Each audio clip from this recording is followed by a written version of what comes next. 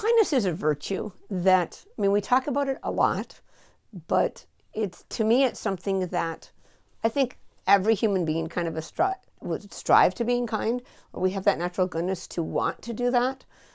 But sometimes we get caught up in our everyday life and hurrying us and doing things maybe a quicker way than a kind way. You see puppets behind me.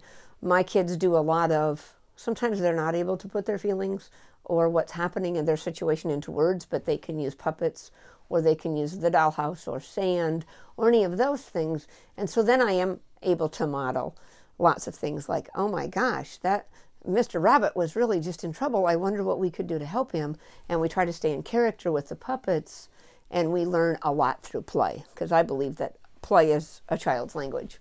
So I probably do more teaching here than maybe a classroom teacher has a chance to do. I don't think kindness is something that, yes, we have to teach it, but I think we model it, and we have that opportunity every day. And if I could send a message to everybody, we all learn from each other, but particularly children watch everything we do. And so if we're at the grocery store and we hold the door open for somebody, or if we get a can of soda and leave 25 cents in the little slot, or anything like that, we can show children or show people every day that kindness is something that we want to share.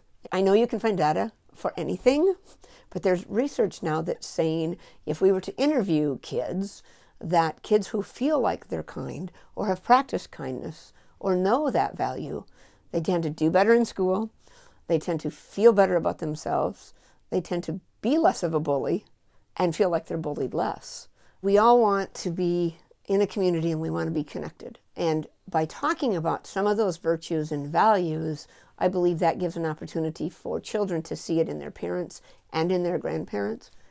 The holidays are coming up. That's a perfect time to sit around the table and go, you know, when can you remember a time that somebody was kind to you? Or if you were to list 3 people that you would put in your kindness basket, who would they be?